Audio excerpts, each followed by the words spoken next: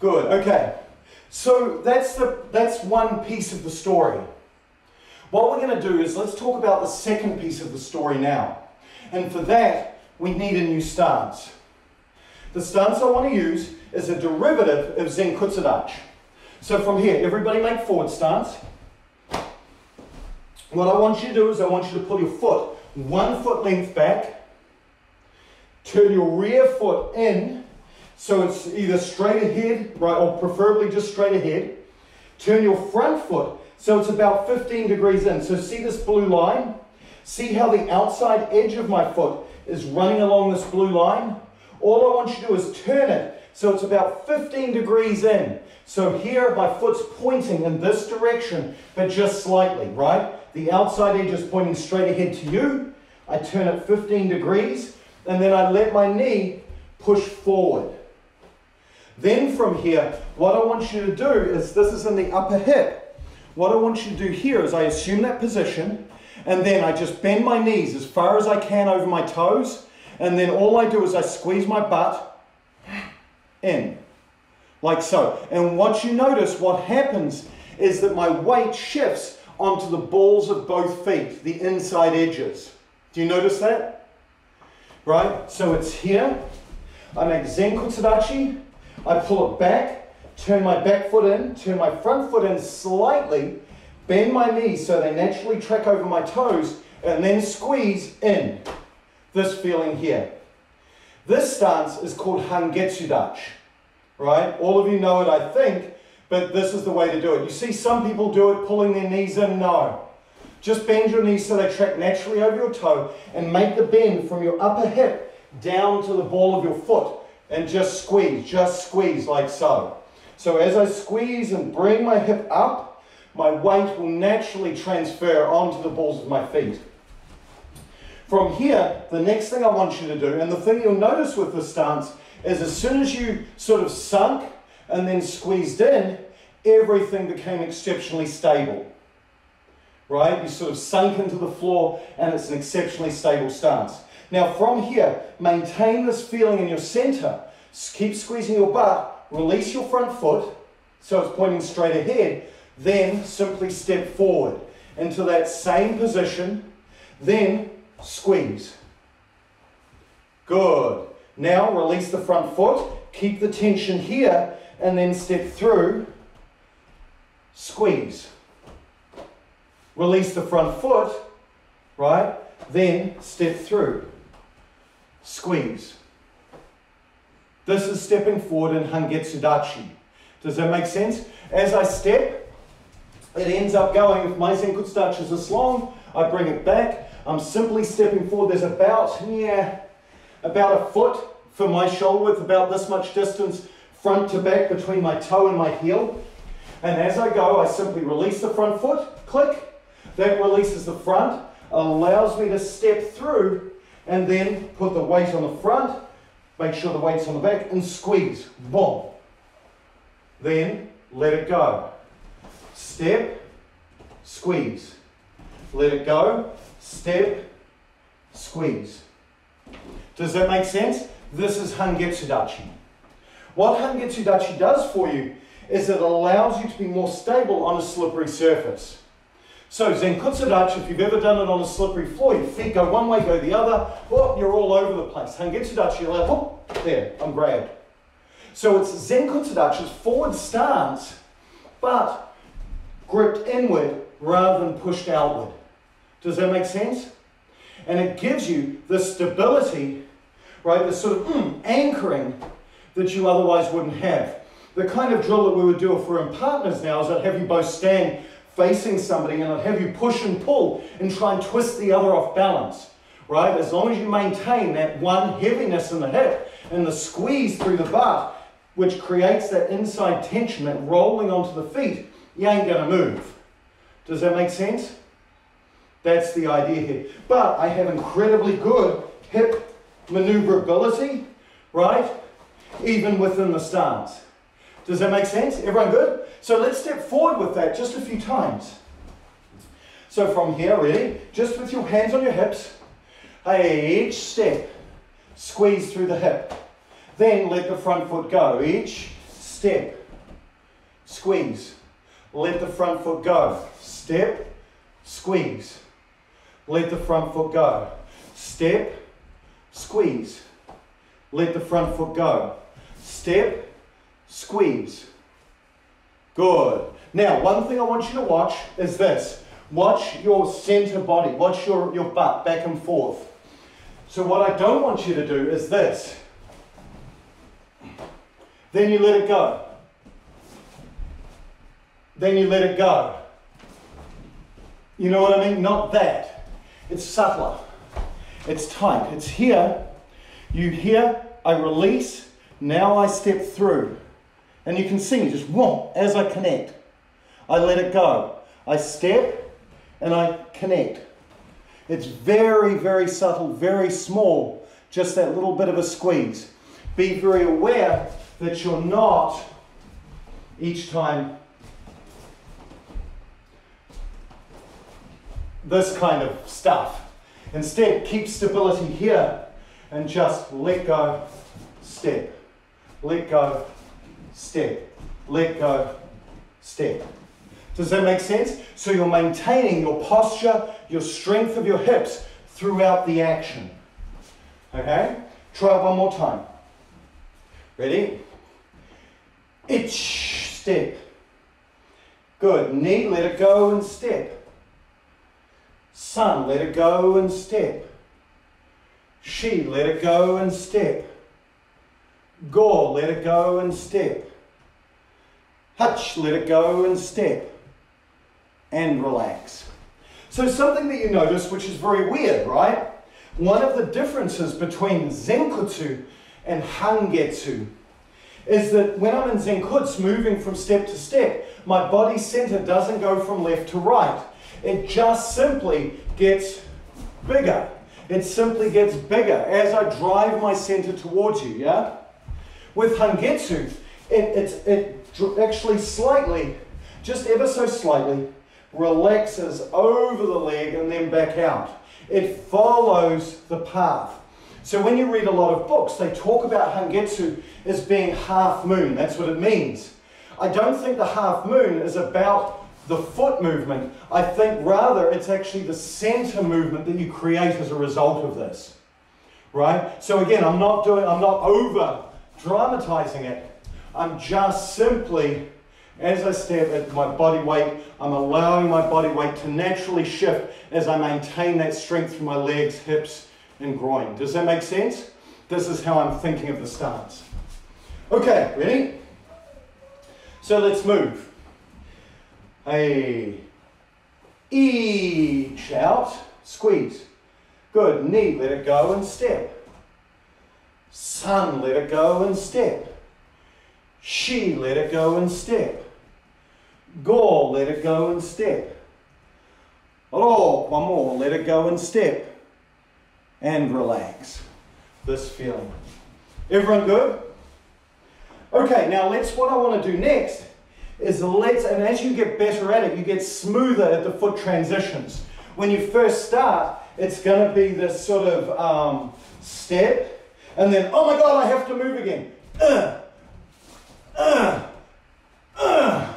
And then you let it, you know, it becomes this. But as you get better at it, you just settle each time. It becomes, step, step, step, step. You see what I mean? And it happens more and more naturally.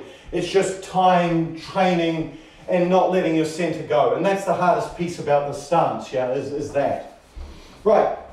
So from here, this is simply a derivative. Anything that you can do from Zenkutsu, you can do from Hangetsu. Okay, so as you make Hangetsu, the first technique we did was simply Uchuke Gyakuzuki. This time, you're just going to make it straight Gyakuzuki or Uchuke Gyakuzuki in Hangetsu. And you're going to make it real. We'll do it slowly first, but then we'll bring it to real time. So from here, just feeling your body, allow the Uchuke to naturally move the body and allow it to step. So here, the same way that you did Garambarai driving forward, feel here, wrong. Now just feel, here, forward into uchuke. Now just feel the same action. Does that make sense? So make it smooth. Feel your elbow, hip, knee, all move together and out. You see? So I'm not place, step. It all just happens together. It all just happens together as you make that drive. Feel the back foot. Now, when you make the gyakuzuki, feel hip, body. Don't stop the hip here and then have the hand orphaned. Rather feel all the way through the action, as it goes out. So don't stop moving the hip as it goes. Not, oh, it's kind of impotent. Allow it as it goes. Ready? So let's try. Smooth, no strength. Just think about the legs. Making the stance. Making the stance. And just let your hands naturally move along the same action. Ready? Itch. Now, knee. Good, and up. Other side. Itch. Knee. Good, and up. Itch. Knee. And up. Itch. Knee. And up. Itch. Knee. And up. Itch. Knee. And up. Good. So, the block's starting to look good. The second piece is, well, what about the punch, right? When you make gyakuzuki here, is it just this turn like this? Do you turn through the center of your body to punch them? No, right? You slam it like you're slamming the door shut, right? You rotate through this axis, door slams. So how do you create that energy? How do you slam the door shut? What do you push off? Your rear leg, right? When I make uchuke and I step forward, when I make that second push, it's this. It's from here, that makes the drive, not me turning this hip back and pushing off my back leg backwards. It's this leg that drives in. This, that makes the action. And it's the same in Hangetsu. As you make the Hangetsu, don't just turn your hip. Push off your body to make the punch. Does that make sense? So really feel that rear leg push to turn the hip, okay? The same way that you would otherwise. Ready? Hey, smooth. H, knee. Good, and up. Other side. H, knee. Good, and up. H, knee. And up. Check your timing. Mine was goofy in that last one. H, knee. Good, and up. H, knee. Good, and up. H, knee. Good, and up. And relax. Inner thigh muscles should be hurting a little bit. Mine are, I'll be walking like a duck tomorrow. Okay, allow that. You should be feeling a little bit of that because of the squeeze in of the muscles. Okay, now quick like a bunny. Ready? So from here, make uchuke then punch. Ready? Itch. Good, and up. Both in Hangetsu. And what you immediately probably noticed, if you did that correctly, notice how strong and stable that felt, didn't it? Right? It was a very different feeling to Zenkutsu, which is a sort of expansive whoom. This was solid and compact feeling in the way that the technique worked. Yes? No? Right? It's a different flavor. It's a different feel. Right, so other leg. Ready? Knee. Good, and up. Other leg. Sun. Good. Shi. Good. Go.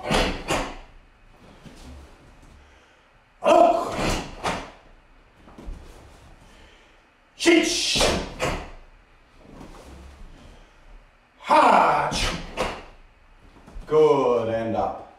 So what we have here is we have this idea of being able to step into our opponent, block and hit, right? The same flavor. So the same thing that we did before in the basic of driving in and slamming the door, the same thing exists here and here, right?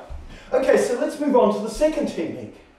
So this is going to be done straight out of Hangetsu. So we're going to be standing here. You're simply going to block.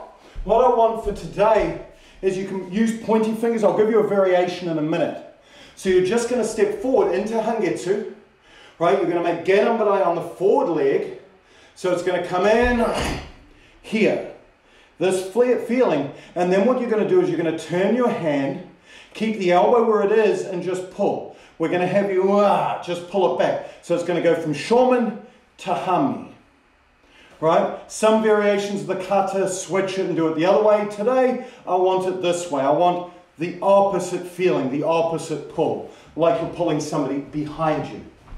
Okay? So, in the turn, it's just here, turn, what? Hand comes out and pull. In the expansion, the movement is not coming from my elbow, it's coming from my hip, pulling back.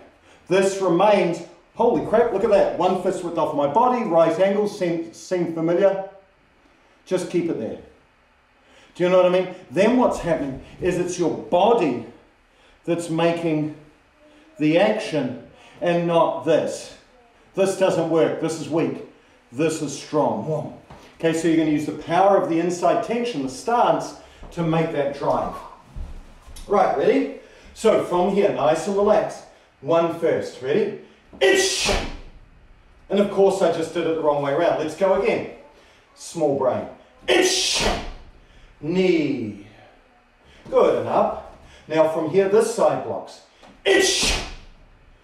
Knee. Pull. Good. This side. Ish! Knee. Good. This side. Some. She. Good. This side. Go! Rock. Good. This side. Blocking. Shish.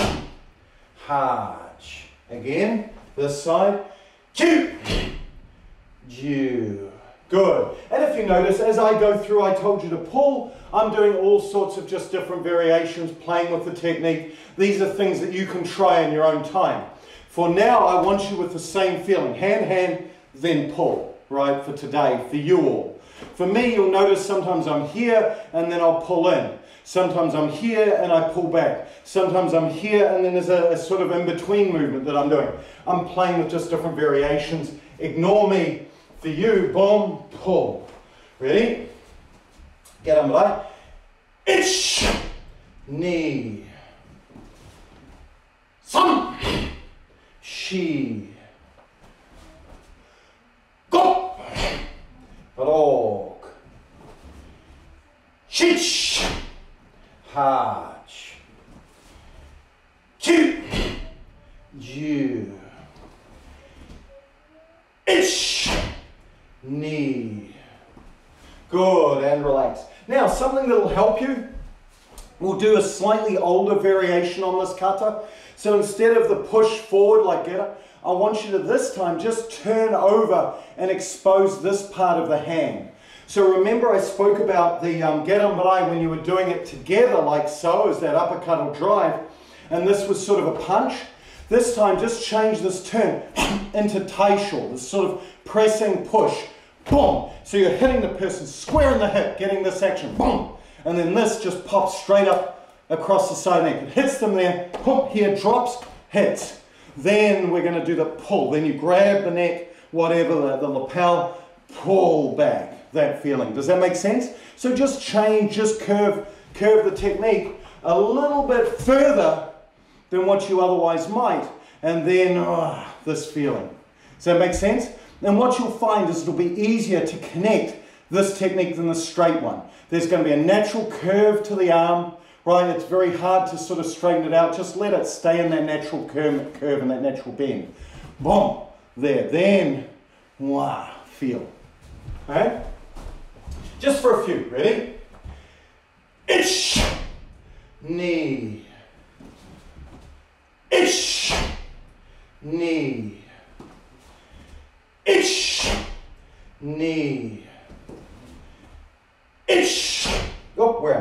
Here, knee, good. Ich, knee. Ich, good. Here, knee. Ich, knee, back. Ich, knee. Ich, knee.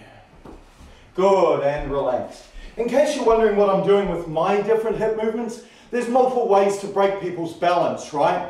One of them, of course, is forward, pull them back. Another is here, grab, pushing them from here, having this forward action on the hips, so pushing them forward, away from me. The other one, of course, is in the middle and just dropping down with them, right? So you can quite often break people's balance in any one of this, this, or this kind of action, right? And I'm just fiddling with all three. For today, you just want the one. Just pull them this way, okay? But all three work. Okay, everyone good with that? Let's do the last one. So from here, all you're going to do is you're going to make it from here, kokotu, ich. Now from here, it's going to be step, pull, kick, drop, punch, up. So it's going to be a slightly different action from our just sort of step through, bang, boom, right, kind of hit. This time, what I want you to do is it's going to be here, ich, step across, two, kick, drop into Hangetsu. So feel this heaviness as it drops, then rotate the hip, bang, then rotate the hip, forward again. You should have room in the hip to allow that action and remain in Hangetsu Dachi, right? Remain in the stance. It's just shifting forward. You've got the room because your legs are closer together, so you've got the room in the hip of being able to do this. Okay, so one more time. Ich, ni, san, shigo, rok, shich. Good, and up. Try again.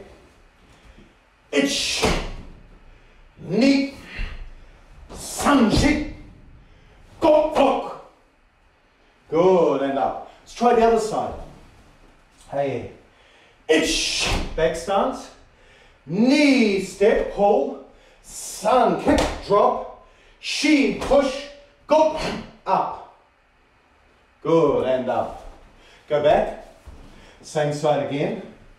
Ich, knee, step. San, pull, push. Shi, push, go, up. Very good. Everyone good with it? Everyone good with the individual movements? Okay, so from here now, make it rain, make it flow. So it's going to be here, one, then from here, 2, 3, 4, 5, 6. Okay, remain in stance. So if this is new to you, right? So Lena, you know, this might be new to you, right? Take it slow. Have the feeling of one, just take your time. Fluid is perfectly okay, right? But don't let yourself, this is back stance, this crosses, as soon as the kick goes with this heaviness, make sure it's down and into Hangetsu. Then pushing up. Does that make sense? Because that's important. That's the important piece here. So you ready? From here, 1, 2, 3, 4, 5, 6. Good, and switch. Ich, 1, 2, 3, 4, 5, 6. Good. Try again, other side. Ich, 1, 2, 3, 4, 5, 6, 7. Good, and up. Try the other side. Ich, knee. Good. Other side. Ich. Good. Other side. Hatch. Good, and relax. So what you have here is you have this idea, again now, from a stronger stance. Being able to simply be aggressive, be a little bit late, right? And be incredibly late. and then turn the tide. Does that make sense? You've got these abilities.